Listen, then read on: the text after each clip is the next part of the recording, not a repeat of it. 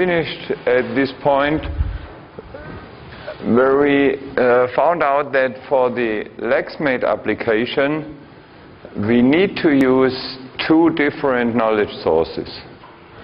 The one is our database coming from this statistical survey in the year 1995, but this database is not representative because in this database there are only those patients which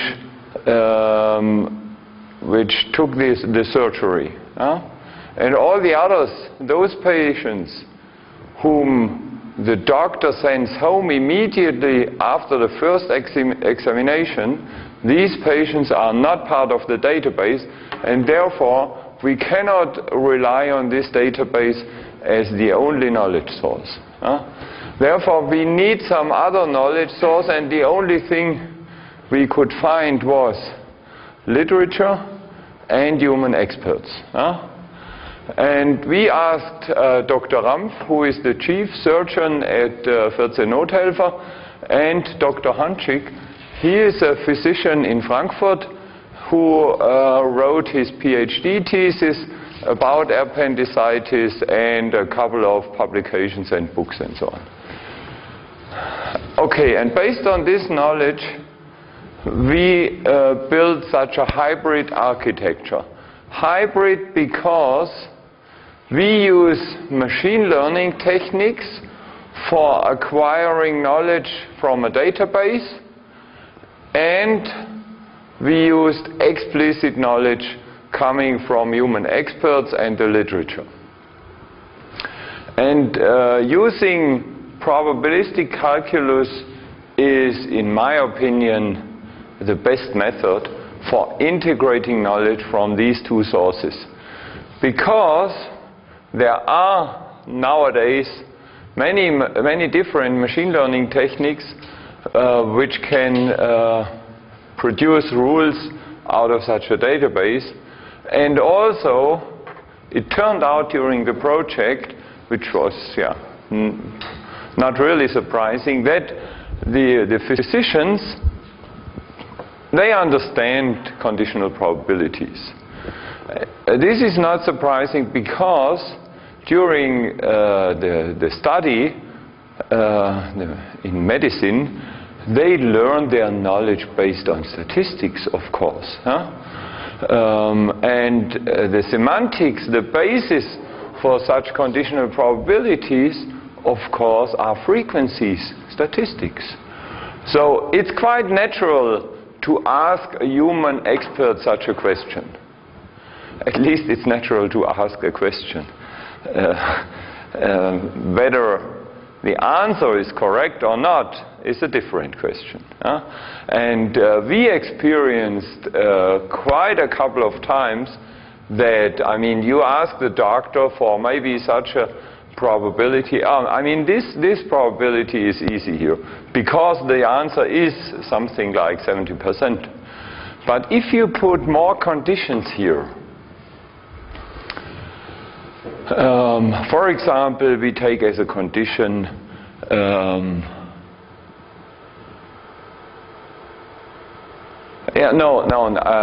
just let's put one condition, but here a couple of different variables, like leukocytes bigger than 100. I mean, actually this should not be 100.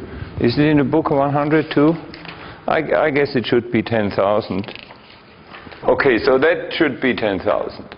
Now, if we take some other symptoms like leukocytes bigger than 10,000 and fever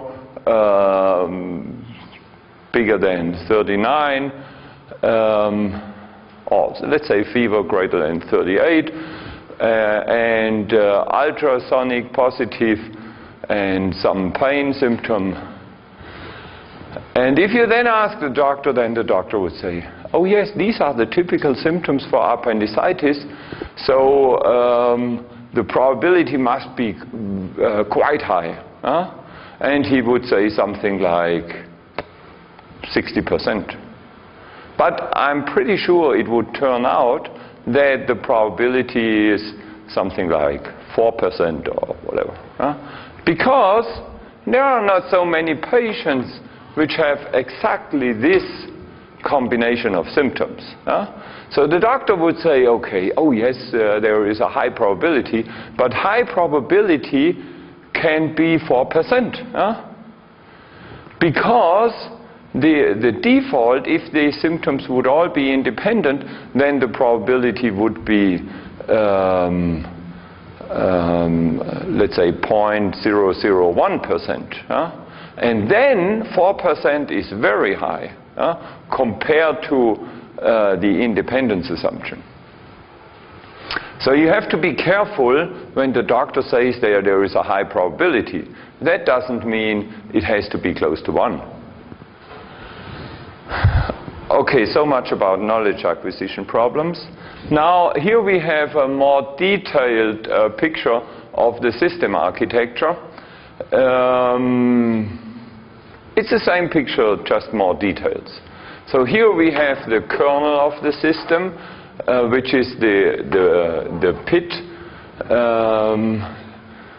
system, which does the max-end completion based on our rule set. This is the rule set containing all these conditional probabilities. And where do they come from? They come from the database via rule induction, just counting frequencies. Then we have the human experts and the literature, and we induce probabilistic rules too. And from the rule set, max-end completion produces a probability distribution. And I mean, as you know, we need a complete probability distribution. Otherwise, we are not able to answer all queries. And then there is this runtime system which gets a query with symptoms and outputs a diagnosis, which is the answer for the query. And yeah, and here you see there is some weighting based on a cost matrix. We will see this in a few minutes. Because, I mean, suppose our system only gives the probabilities back to the user, then maybe the user might have a problem interpreting these probabilities. We will see an example. Okay, and I mean, this is some extra feature. The doctor inside the system can store the patients he has examined in a patient database, and later on he may ask queries to the database, but that's just an ordinary database. And here we have a second database. This is the database of these 15,000 patients from 95. And this is the database of the real patients this doctor has examined. And of course there is a user interface. Okay, yeah. Now some words about the probability distribution. We talked about this already yesterday. How many combinations of symptoms are there possible? That's the question. And that's exactly the size of our joint distribution. So we have 10 variables which are binary. And each binary variable multiplies the number of possible combinations by 2. So 2 to the power 10, which is 1024, times one variable has 10 values, and then these are all the other variables. And we have to multiply them all, and what we get is 20 millions and something. And then we have, of course, we have to subtract 1 from this. This is the number of independent values. So in order to fill our multi-15-dimensional joint distribution matrix, we would need to input 20,600,000 values, which is incredible. It's impossible. And it doesn't make sense.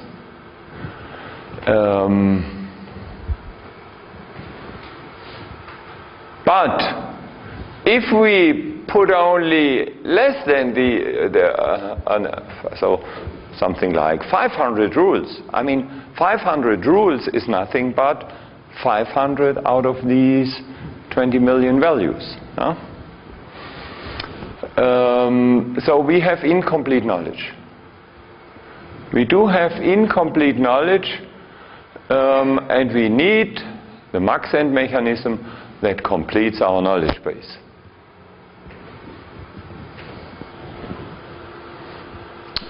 Okay, yeah, we have seen examples. So probability statements look like this.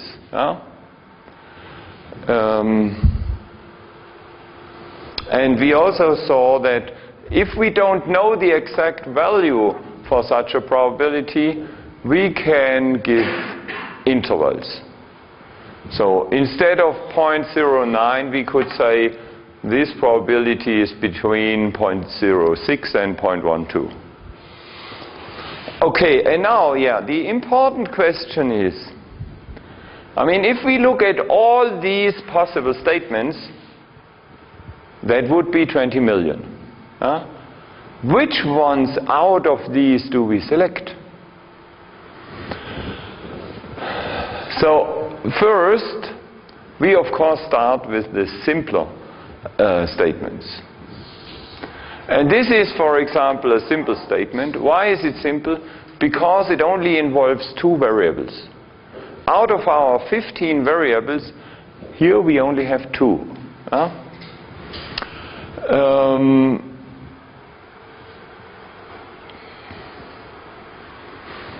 I mean, in order to get these 20 million, we would have to write down all conditional probabilities involving all 15 variables, and then we would be finished.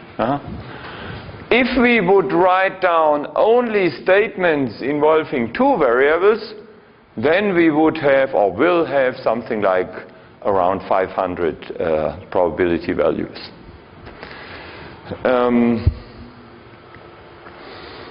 Of course, there are also rules which only have one variable. These are the so-called priors. So the probability for appendix inflamed. We can just get this from some statistics and write it down. They are of course important. These are the prior probabilities, and you have seen we need them in order to apply the Bayes formula, for example. But if we only write down the prior probabilities, that wouldn't help us to build an expert system, because of course we need the connection between our symptoms and our diagnosis variables.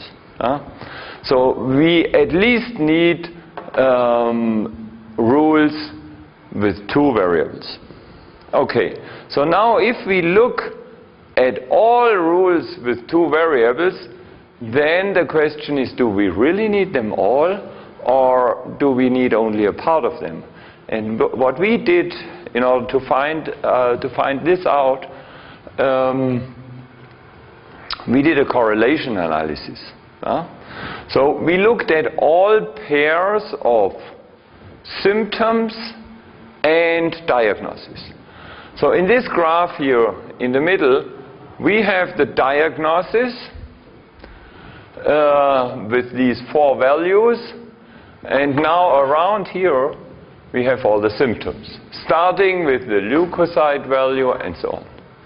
And now in between the diagnosis and the symptom, there is such an edge. And you see the thickness of these arrows here is different. This is the thickest, and you see a number here, 88, 55, 48, and these numbers, they represent the strength of statistical correlations between these pairs of variables. So leuko-7 has a stronger correlation to the diagnosis than, for example, urine-2. And they are already sorted by their correlation strength. And so what you see here is one of the first steps whenever you analyze a database with respect to machine learning. So it's a good idea to do a correlation analysis.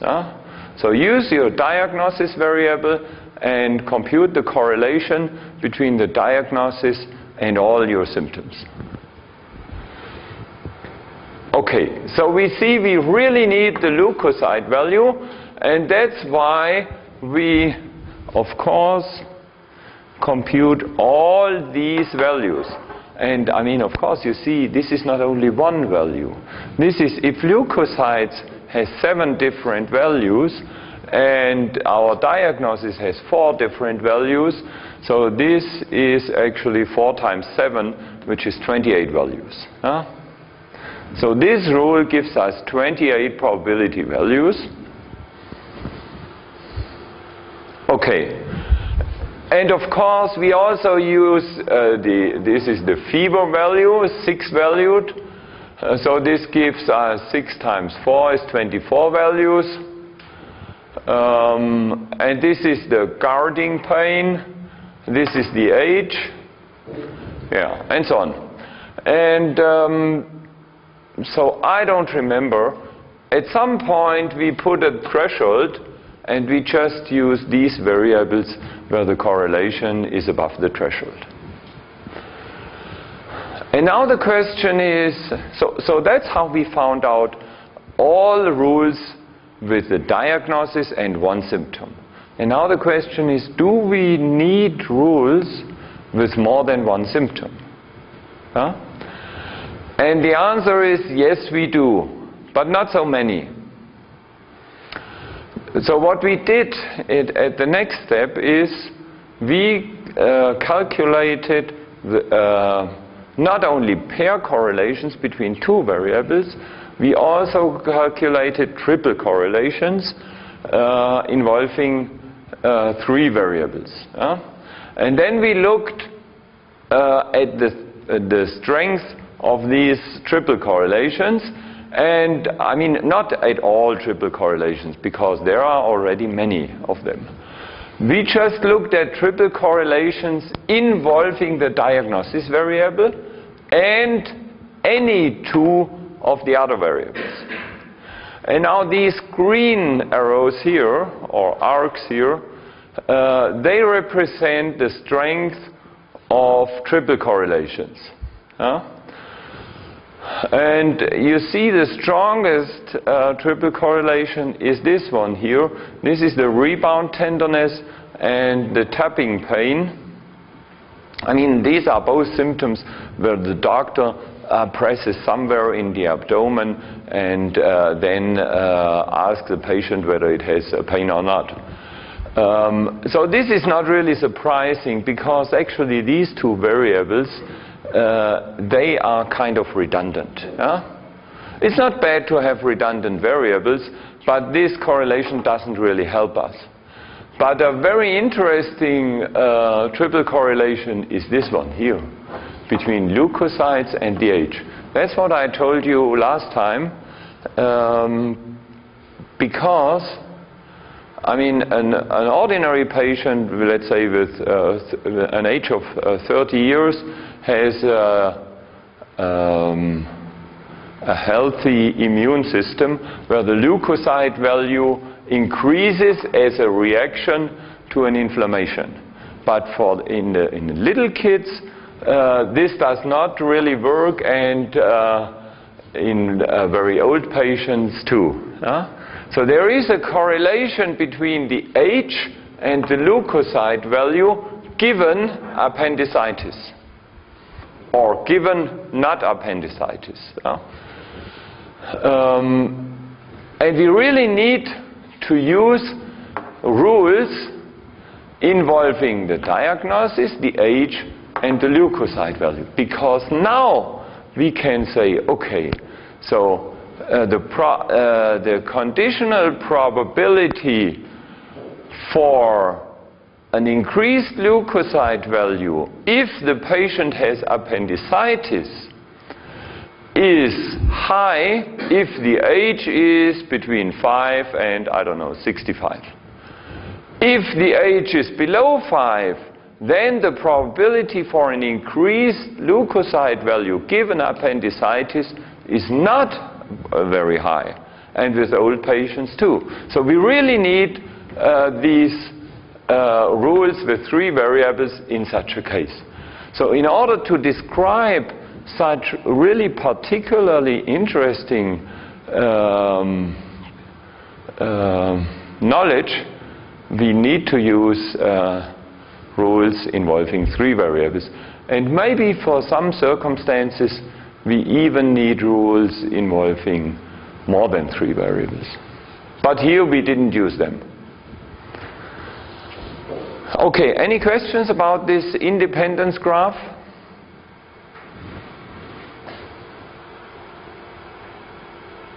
Oh, it's the dependency graph. Yes, that's actually true. Yeah, I mean, there are 2 terms. The one is dependency graph and the other is independence map. Okay, so now, I mean, yeah, let me repeat. Let's look at our rough picture. I mean, here I said, okay, that's quite easy. We just count frequencies on the database, and that's how we get the probabilities for these rules. So this is actually the easy step, just counting frequencies on the database. But what is the difficult step? What's difficult in getting these rules here?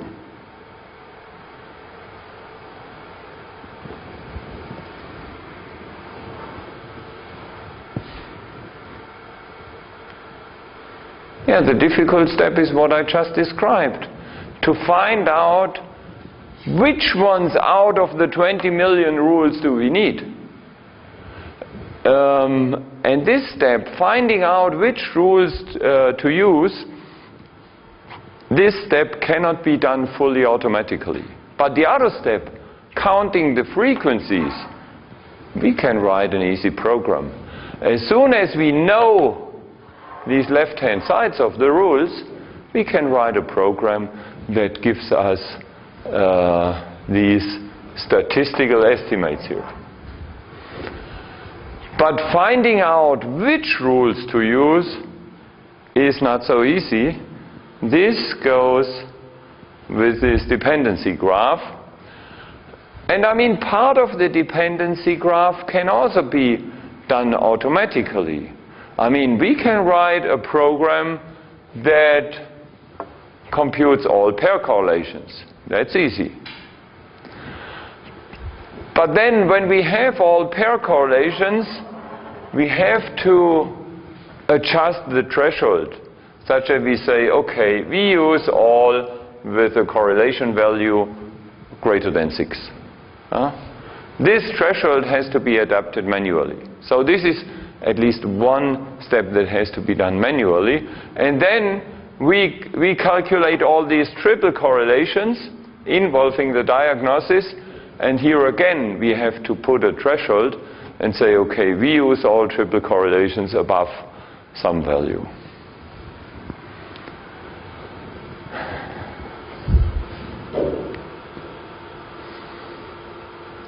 Okay, yes. I mean, this is just nothing really new. We use a priori rules. This is an a priori rule here. We use rules with a single condition here. And we use rules with 2 conditions. For example, here, inflamed appendix and pain in the 2nd quadrant. Yeah, so here we have pain in the 2nd and pain in the 4th quadrant. Let me see, did we have a a correlation here. Yeah, second and fourth quadrant, they do have a correlation. Yeah, so that's the type of rules we used. Okay, and in the input file, it looks like, in the PIT input file, it looks like that. Probability for leuko between 0 and 6,000, given diagnosis negative, and so this is an and age between 16 and 20. This probability is in that interval. Okay, yeah. And this is how we estimate the conditional probabilities, just by counting frequencies. Okay, and now we have to talk about risk management.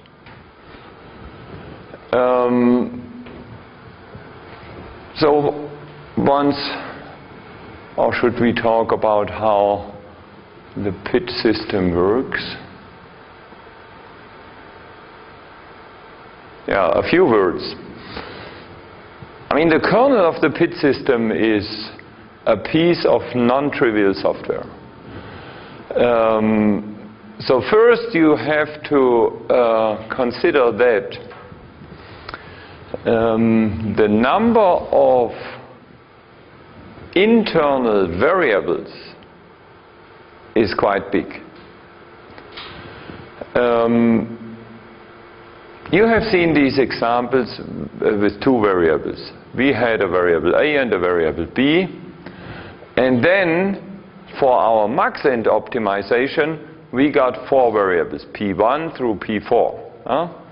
So now if we have 10 binary variables, we get 2 to the power 10 internal variables. Now in a system like LEXMED, we get, how many internal variables do we get?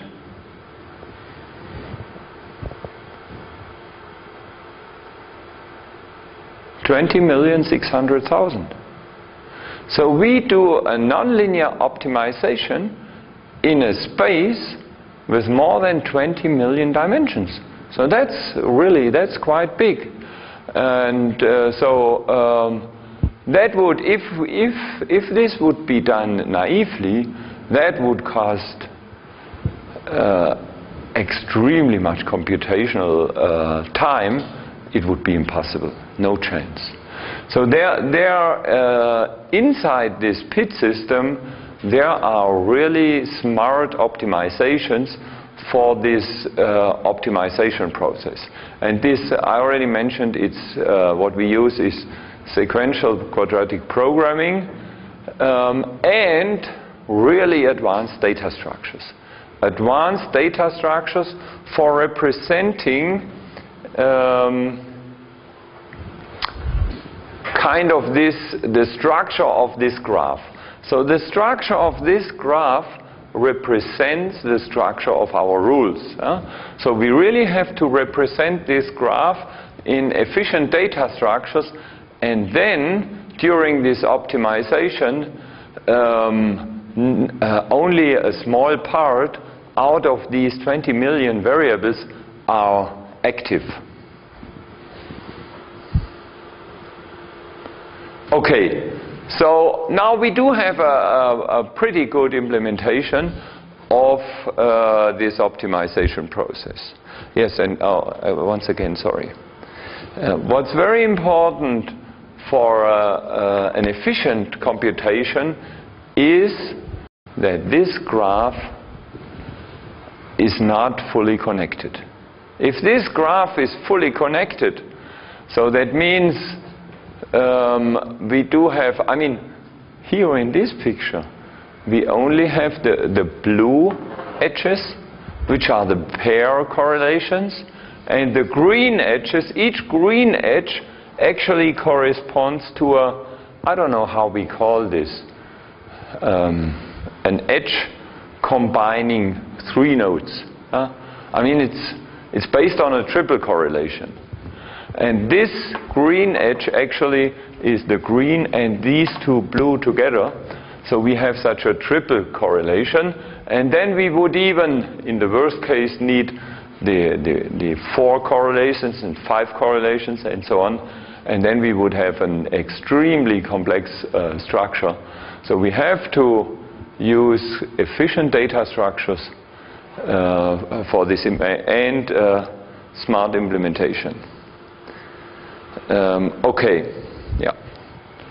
But this works. And the PIT system, it takes less than 1 second to give an answer to a query. So this is really efficient. But now what the PIT system outputs is this. So we input the symptoms for a particular patient, and then after a short time you get 4 probability values.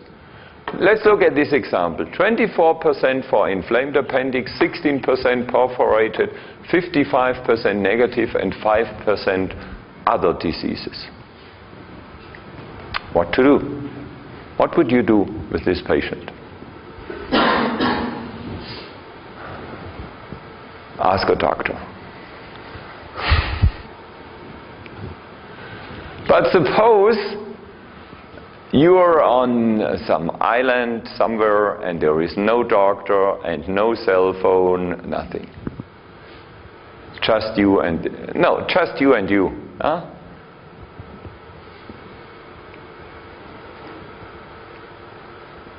You're alone, and you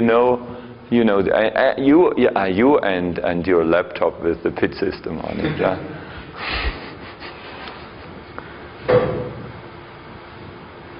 What to do?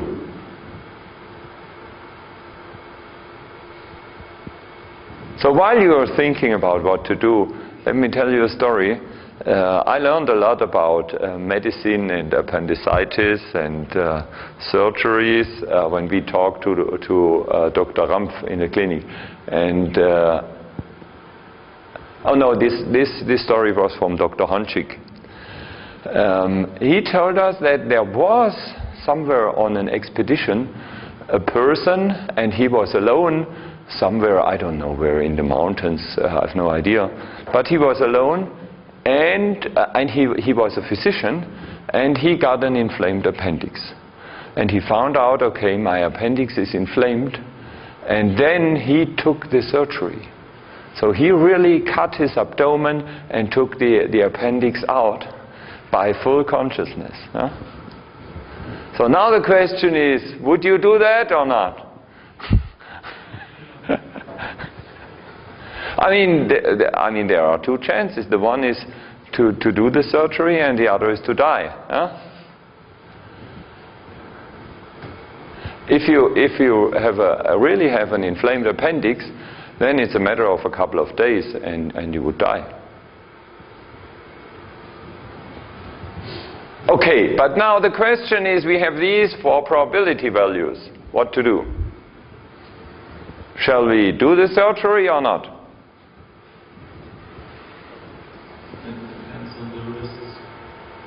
It depends on the risks. Okay. Yeah, so now tell me, what would you do? We have 40% that it's inflamed or... Yeah. Yes, so we have a 40% chance for a severe illness. Huh?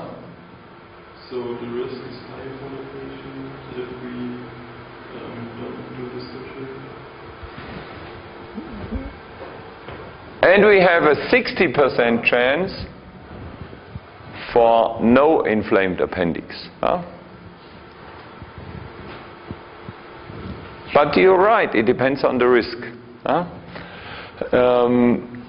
But you see, I mean, if I wouldn't tell you it's about appendicitis, I just would give you these probabilities, and I ask you, you have to decide for one of these 4 possibilities.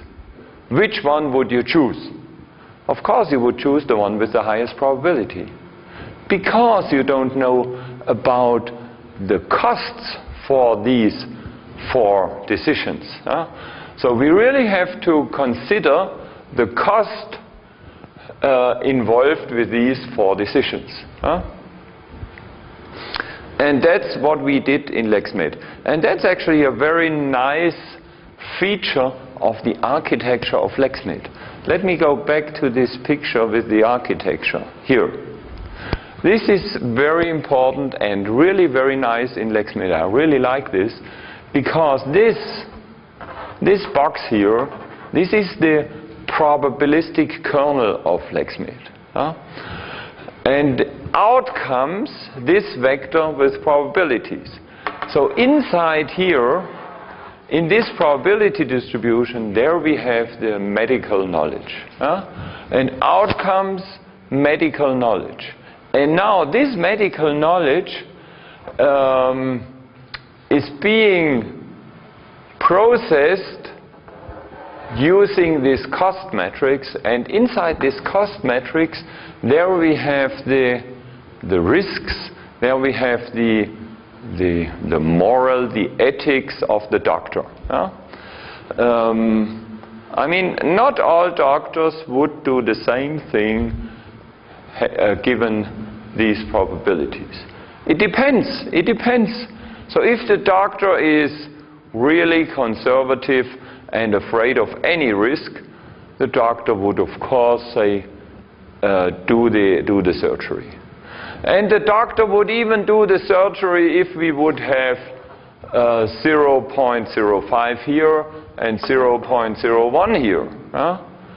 And actually, if we go, let's say, 30 years back, which was in 1980, at that time,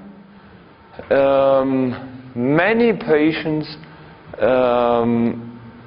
have been operated on because at that time they said it's better to remove the appendix, because even if the patient has no appendicitis, but then he never will get appendicitis again, no matter whether he had it or not. At that time, they did way too many appendicitis surgeries because they were afraid and conservative, and maybe also interested in earning money, these clinics. Okay, so the right thing to do here is to use the cost matrix, which is really simple and basic linear algebra and a little bit of statistics. So we use this probability vector, and we just multiply it on this matrix. And then we get a result vector, which is this. And we use this result vector and look for the minimum in this vector, which is here. And that's our decision. Stationary observation. That means we keep this patient in the clinic and carefully watch him. So now what happens inside this matrix? The numbers inside this matrix are the costs for misclassifications. Look, what we have here is the various real diagnoses. So this patient may be inflamed, perforated, negative, or other. But now the question is what to do with this patient. And that's what we have here, the therapy. Operation, emergency operation, ambulant observation. I mean, this is like a nice formulation of send the patient home. Other diseases and stationary observation, that means, so if we don't really know what to do, we just keep him in the clinic and watch him. Okay, and now look at the diagonal elements here in this matrix. They are all 0, because if I take the right decision. For example, if the appendix is inflamed, then the right decision is operation. So if I do this operation in this case, then there are no costs for misclassification. If I do the emergency operation in case of a perforated appendix, then there are no costs for misclassifications, and here too. But what you see here is, this is not a square matrix. We added this extra line for these cases where we don't really know what to do. And now we have to fill this matrix with values. For example, this value here. If the appendix is inflamed and we send the patient home, then we get high costs for misclassification, because with high probability this patient may, in the worst case, die, or the appendix may get perforated, which is much worse and much higher risk than inflamed appendix, and the patient may come back to some other clinic and need emergency operation. So this is quite expensive. Even more expensive is it if the doctor sends a perforated appendix home. This costs 150,000 euro. So now, or let's look at some other error. For example, if the patient is negative, that means the patient is healthy, and we do the appendix operation, then this costs 5,800 euros. Where does this come from? I mean, this is just the cost.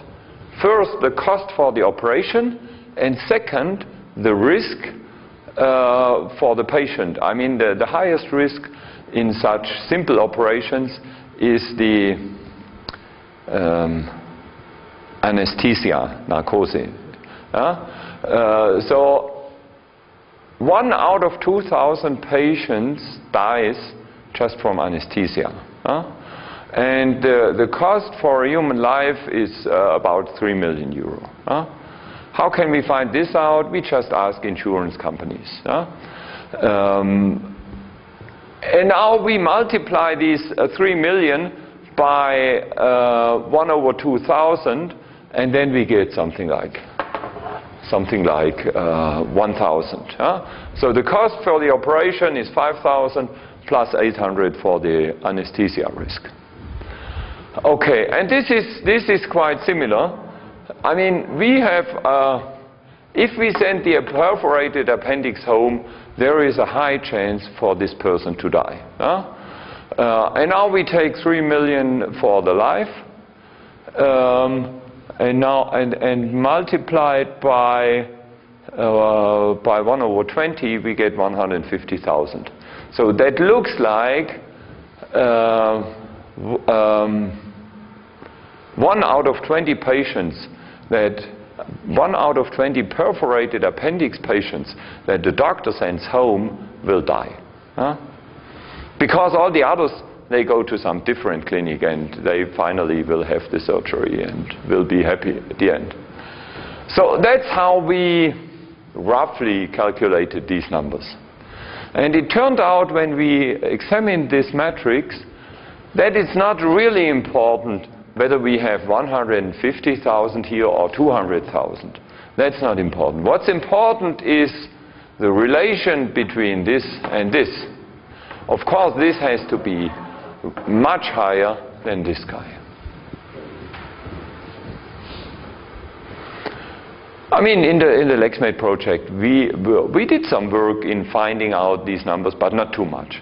So if such a system would be really in everyday use, then of course some more effort has to be put into these numbers. But this is quite interesting, and when I gave talks for the health insurance companies, I mean, we were trying to raise money to continue this project, and whenever I talked to health insurance persons, this was the most interesting part of my talk, because it was about money. And they immediately saw that such a cost matrix could help them save a lot of money.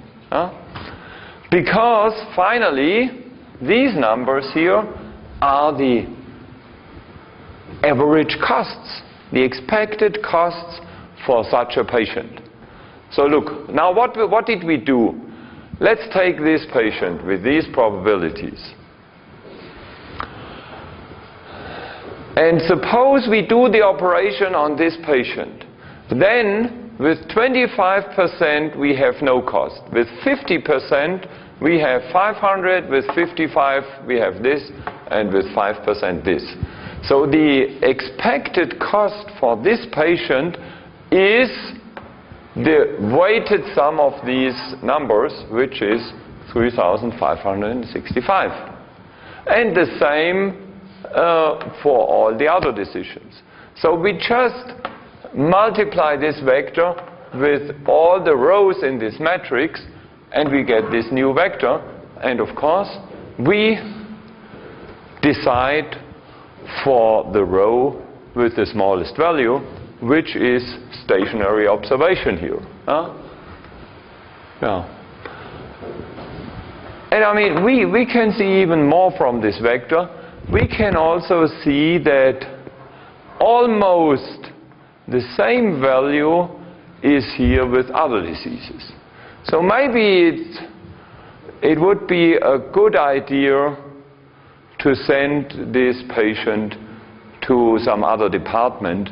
So if it's a woman, maybe to the gynecologist to examine her or whatever. And we can also see that it would be a very bad idea to send this patient home, because that would involve quite high expected costs. Okay. Yeah, and now the health insurance companies, they are so interested in this because at the end of the year, when the data of all the patients are stored, they could multiply all the patients in this clinic with this matrix and get out of them the expected costs. And then they could compare the expected cost for this patient with the real cost of this clinic, and then they could say, okay, this clinic was more expensive than what LEXMED would have done with all these patients. Of course, we also have to use LEXMED to compute these probabilities. So they immediately saw that LEXMED might be, for the future, kind of a standard. Whenever a clinic is worse than LEXMED, they will force the clinic to use LEXMED for the diagnosis because it would be better. Okay, yeah. And finally, so when we use LEXMED or PIT to compute the probabilities, and then the cost matrix, we have a cost-oriented agent.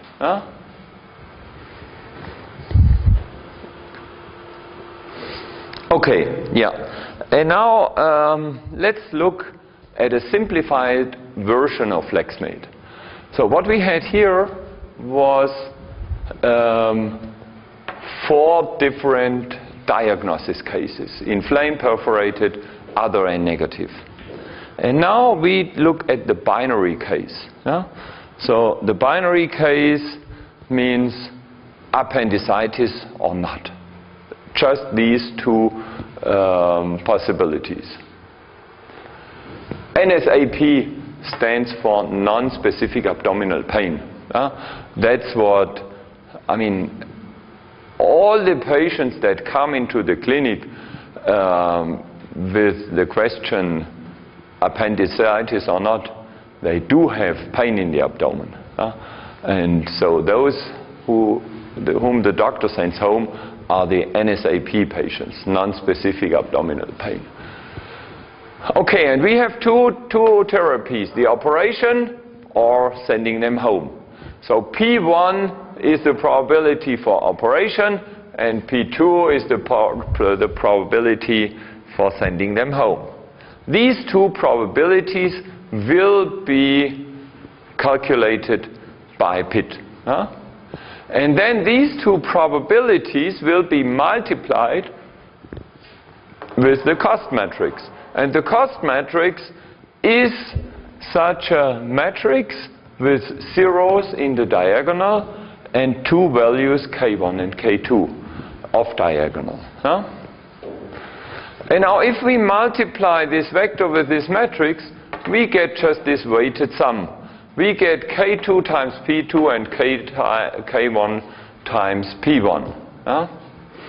Okay, and now if we multiply this vector by 1 over K1, we get K2 over K1 times P2 and P1.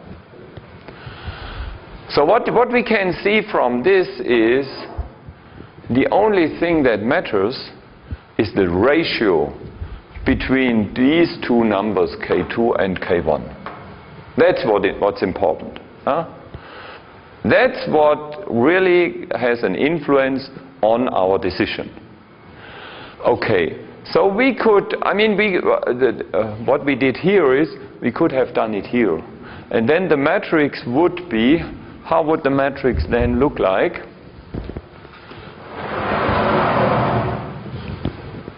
It would be 0, 0, and 1, and K2 over K1. And we could write this like 0, K1, 0. And now you see that this matrix has one free variable, which is K. So we can adjust this value K between 0 and infinity, and this gives finally the ethics of this doctor.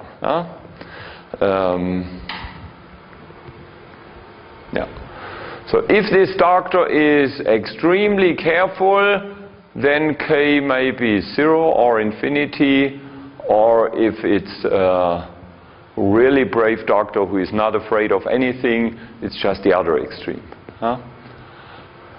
Okay, and if K is equal to 1, then there is no preference for either decision.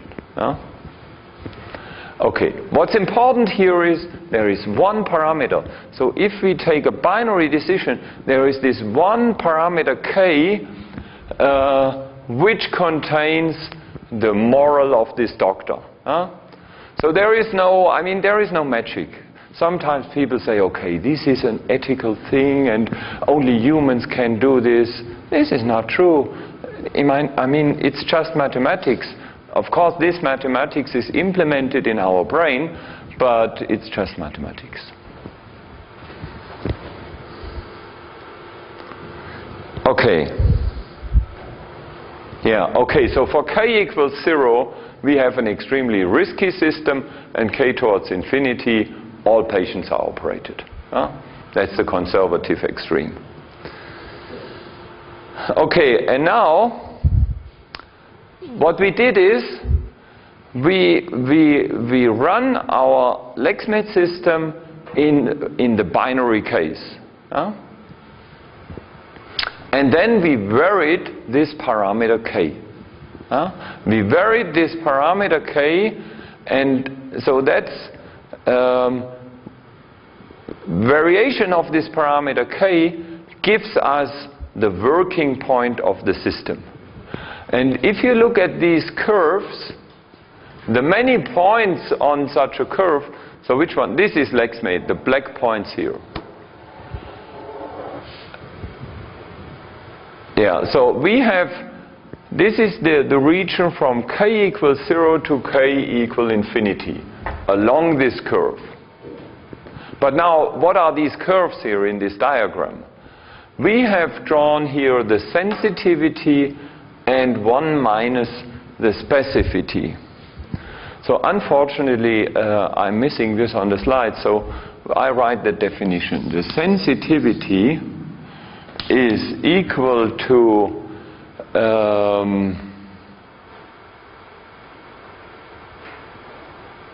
what is it? The true positive, let me look it up. Yeah. So it's equal to the number of patients which are positive, are really positive, and classified as positive, divided by the real positive, yes, divided by the number of positive patients. Okay, so let's look at this. So among all patients that do have appendicitis, how many of these do really have been classified as positive by LEXMED, for example?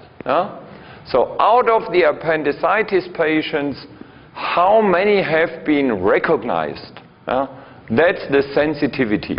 And I mean, yeah, we could extend this. The sensitivity is equal to the conditional probability P of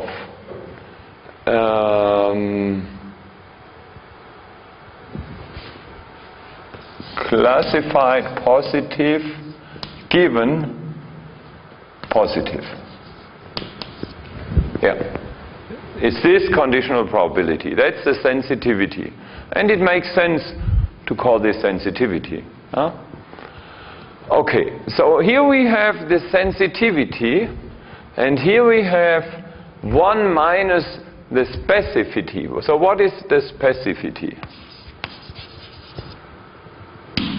Is equal to P of classified negative given negative,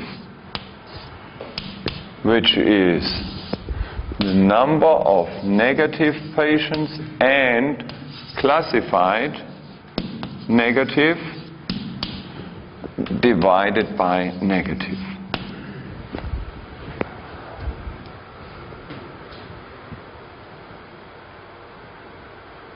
So so now we look at all the patients who have no disease. And how many out of these have been classified correctly? Okay? So now you know what we want. What do we want? We want to have this probability equal 1 and this probability equal to 1 too. That would be our perfect doctor.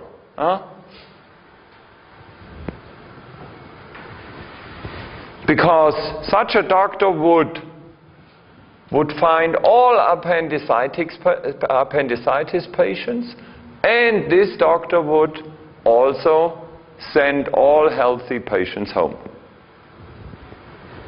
Okay, and now in this diagram, which is called the ROC curve, ROC stands for receiver operating curve. Don't ask me where this comes from. And they draw not the specificity, they do 1 minus specificity. Don't ask me why. So 1 minus this is 1 minus this. So here on this axis we want to have a 0. And on this axis we want to have a 1. Okay, so our goal is to end up at this point. This is where we would like to have our doctor or our expert system. Okay. And now let's first look at this diagonal here. This diagonal would be a quite simple expert system where, actually look at this point. At this point right in the middle we have 0.5 here and 0.5 here.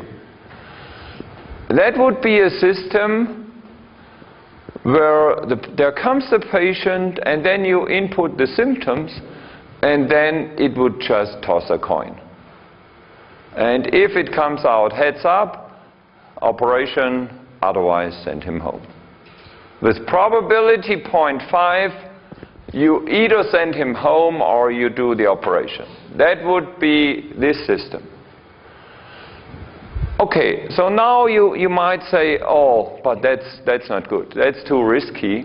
Why don't we operate everybody? Huh? That would be a sensitivity of 1. So that would be this extreme point. This point would be operation on all patients. We just don't look at the patients. We cut them all open. Huh? That would be this point. And this extremely risky point here would be send them all home. And then, of course, we could do with a probability of 10%, send them home, and 90%, no, that would be send home with 90% and operation with 10%. Okay, so that's very important to see this straight line here. This straight line is the extremely silly expert system that just tosses a coin. Tosses a coin. Yeah? So we don't. This is the worst case. You can't be more thumb than this. If you go down here, for example, at this point, this is actually very, very good. Just with the problem that we always take the inverse decision. But inverting some intelligent behavior is intelligent either. Okay, so what we want is, we want to have a line which is far away from here, which would be actually here at this point. Yeah. So we take our LEXMED system and then multiply the probability vectors with this matrix for different k. And that's what we get with our LEXMED system. It's this curve, which is, yeah, pretty high up here. And now we compare it with the Ullmann score. I told you what's a score. A score is such a linear weighting function with a threshold based on our symptoms. And that's the Ullmann score. And what you can see, except this point, LEXMED is much better than the Ullmann score. Even though we have to know that this guy Ullmann, he used a perfect representative database. So his database, his score is produced by logistic regression from a database. And his database was representative, so it was much better than our database. And the interesting result is, even with the not representative database, the LEXMED performance is much better than what Ullmann did. I mean, the working point of such a system, I guess it would be around here, in this area. And here you can see that LEXMED is much better than the Ullmann score. Maybe it even would be in this region. I mean, of course, we would go from this diagonal more to the right because it's towards the conservative direction. So we rather do more surgeries than too few. So the working point would be somewhere in this area, and here LEXMED is much better than the Ullmann score. And now, and in order to see how much better LEXMED is than the Ullmann score, is if we do the same thing that Ullmann did on our LEXMED data, then we get one of these two curves. So we produce a score with the LEXMED data with the same mechanism. That's the curve we get.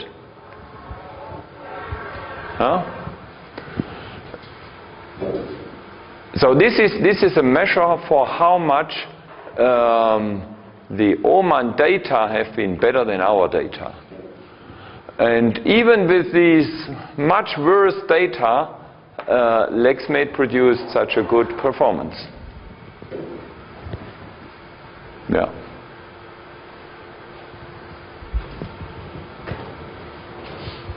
Okay, any questions about this?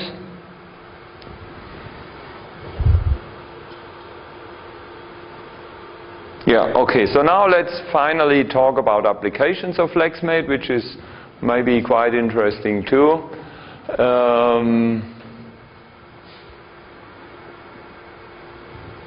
Of course, LEXMED can be used in everyday diagnosis in any clinic. It can also be used for quality assurance. I already talked about this. The health insurance companies would be interested. And it is actually in, or let's say it was, in everyday use since 1999 in the 14 Nothelfer clinic. So now, since about half a year, Professor Dr. Rampf retired.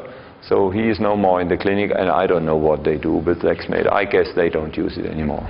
But it is still available on the LEXMED website.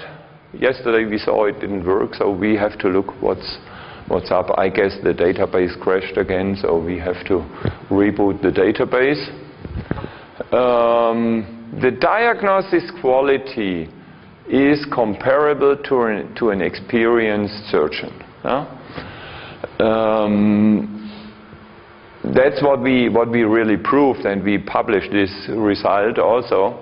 But the problem is it doesn't sell. We really tried. We gave talks to the insurance companies, to doctors, and so on. I gave a talk for the Landesärztekammer in Stuttgart. And there were around 30 physicians, and most of them are really well-known professors from the big university clinics in Baden-Württemberg.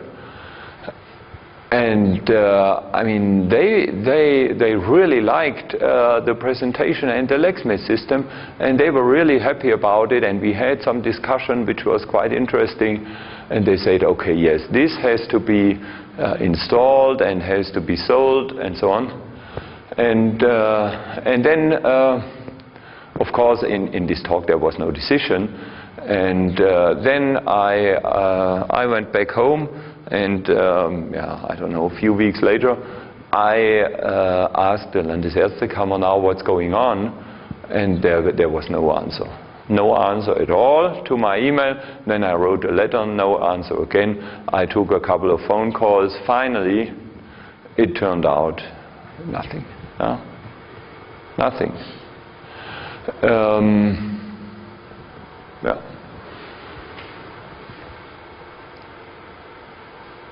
Yeah, and then I don't remember what was the event. At some point, I got a letter from the Landesärztekammer where they asked me never to mention them in the LEXMED context again.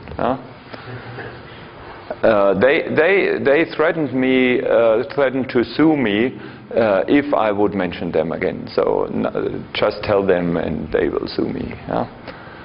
And why? Why did they do this? Because this is one of the extremist conservative organizations you can imagine. They are actually afraid that the doctors lose their jobs because of LEXMED. A similar thing happened, I don't know, maybe 30 years ago, when the CAD systems for the mechanical engineers were invented. Then some conservative mechanical engineers were afraid that all mechanical engineers would lose their jobs. That's what happens now in medicine. I mean, it was, okay, it was more than 10 years ago, but still, I mean, nobody comes to me and asks me, oh, you invented this LEXMED system, we would like to use it. No, nothing. And I mean, many clinics could save a lot of money if they would use such a system. We have proven this. We have proven this. The quality of LEXMED is as good as an experienced surgeon. And you can be sure that in all clinics during the night, there are not always the experienced surgeons who examine the patients that come during the night or in some emergency room and so on. The ordinary physicians. I mean, you wouldn't go to the clinic when you have some pain in the abdomen. You just visit your ordinary doctor. These doctors, they don't see so many appendicitis patients, so they are far worse than the experienced surgeons.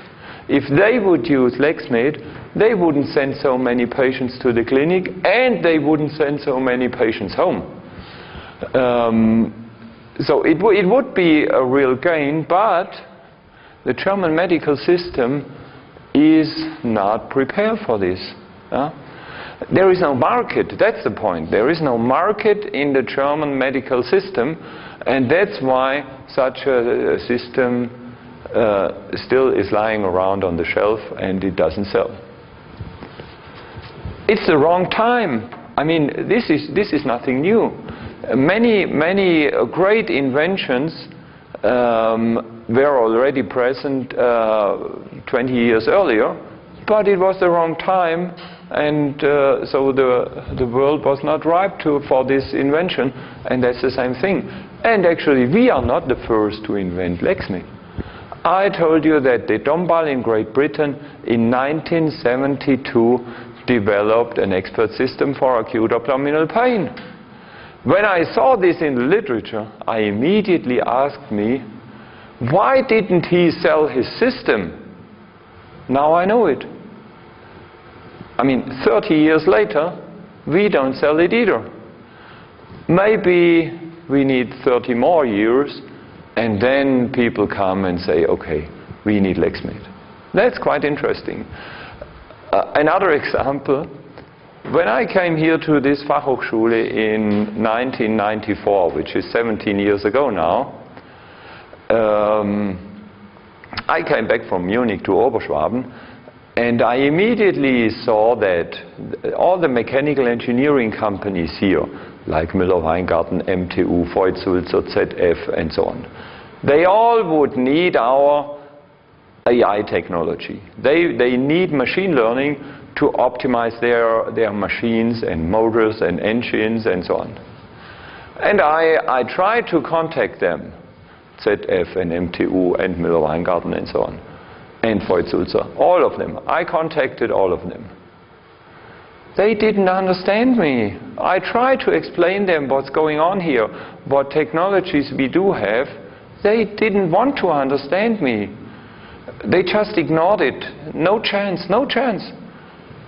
And you know what? Now, in 2011, this year, 5 mechanical engineering companies contacted me and asked for my machine learning techniques. It is ZF, MTU, Festo, Schellinger, it's a small company in Weingarten, and now Schunk, which is actually a robotics company. That's kind of funny. They all come in 2011. And I tell you why. Because over the media, they learned that AI makes sense. There is AI now is in the commercial markets. I mean, you just have to look at Google and Amazon. They really use machine learning techniques to improve the performance of their systems. And even the mechanical engineers, they have read in the newspapers or in TV, they have seen that this is quite good. So now they got the idea, maybe it would help us too. I don't know how long it would take for medicine to wake up.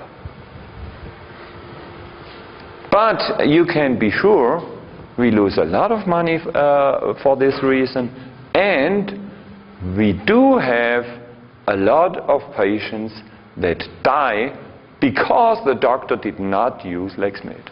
That's for sure, absolutely. We had an example here at the Fachhochschule.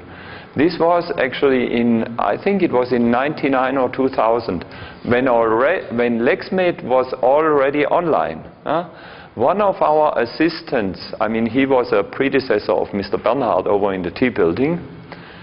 He had abdominal pain. He visited his doctor in the middle of the week, I guess it was on Wednesday. He went to the doctor, examination. Doctor said, okay, this is acute abdominal pain, go home, don't worry. You drink some tea and everything is okay. The next day on Thursday, he went back to the doctor because the pain was worse. Doctor examined him again and said, go home, it's nothing. On Friday, his pain became extremely worse on bad on Friday evening. Fortunately, his doctor was already closed. So he went to the clinic on Friday evening, and at that point, the appendix was already perforated. So then they took the emergency operation, and he finally survived. But a perforated appendix is no fun at all. And I mean, if this doctor would have used LEXMED, afterwards, when I heard this, we input his symptoms. We did not know the real symptoms. We did not know the leukocyte value and so on. We just input his fever value and that he had the pain in the right lower. And then even without the leukocyte value, LEXMED would have kept him in the clinic and observed him stationary.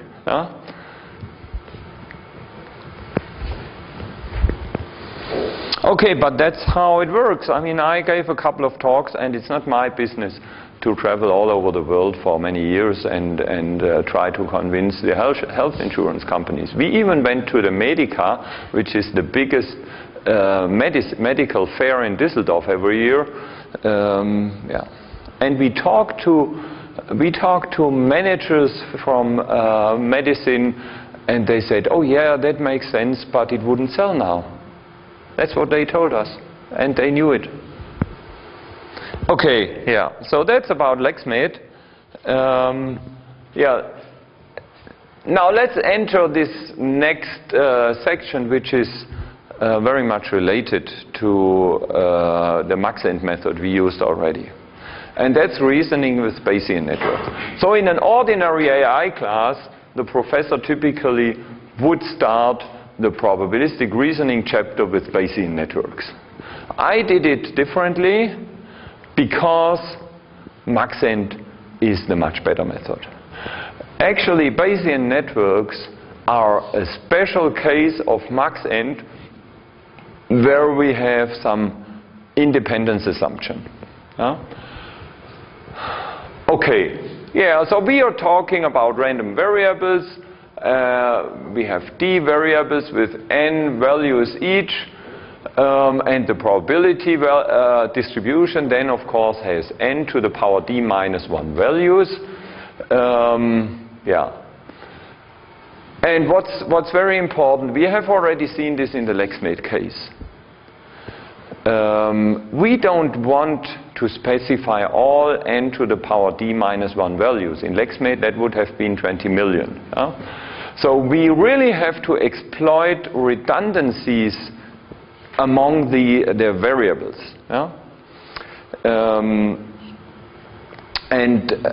Therefore it's very important to treat all these variables that are independent as independent variables. Otherwise we get an extreme overfitting effect. We will see later. Okay, what are independent variables? So these variables x1 through xd are independent if the joint probability is the same as the product of the priors. This is the definition of independence of these d variables. And now if the variables are independent, if two variables are independent, then the conditional probability P of A given B, which is defined as this, and then if this joint probability is equal to the product, then you can see the P of B cancels out, and P of A given B is P of A. I mean, this is, A does not depend on B, obviously. This is conditional, not conditional. This is independence of two variables. Okay, and now let's start with an example. This example was invented by Judea Pearl. Judea Pearl is one of the big AI pioneers. We already know his name from what? From heuristics. He wrote one book called Heuristics and one book on probabilistic reasoning. Okay, this is an alarm example. So suppose, I guess it was Judea Pearl who lived in Los Angeles alone in his home. So you have this nice little house somewhere in the hills above Los Angeles, and this is an earthquake area. And also this is an area where there are these rich Americans, but there are black people who don't have money, and there are all these Mexicans who have nothing at all. They have these really bad jobs and earn no money. So maybe they might be interested to break into Pearl's house and steal something out of his house. So maybe he wants to have an alarm in his house. And then Pearl designed such an Bayesian network to tell him whether there is an alarm or not. No. What he wants to know, actually, he doesn't want to know whether there is an alarm. He finally wants to know whether there was a burglary in his house or not. That's what he wants to know. Okay. And he has an alarm in his house. And there are two possible reasons for the alarm. One reason is earthquake, and the other reason is burglary. And then he has to go to work to his university, which is far from the house. So at the university, he's not able to hear the alarm. And this is many years ago where they didn't have the cell phone and internet and so on. But he had two neighbors, two old people. And you know these old guys, what are they doing all the day? They're just looking out of the window. And then these guys, they would, of course, hear the alarm going off at his house. And there was John, one of the neighbors, and Mary, another neighbor. And these neighbors, they would watch his alarm. And he gave these two guys his phone number at the office, and whenever they hear the alarm at his house, they would call him. And now the question is, what could he conclude from Mary calling him at the office and telling him, oh, there is a burglar in your house? What could he conclude from John calling him? And what could he conclude from both of them calling him? That's the question. So, and what he did was, he measured some probabilities, or maybe he knew them. Don't ask me where he got it from. The probability for John calling given alarm, which is 90%. This is something like the sensitivity of John.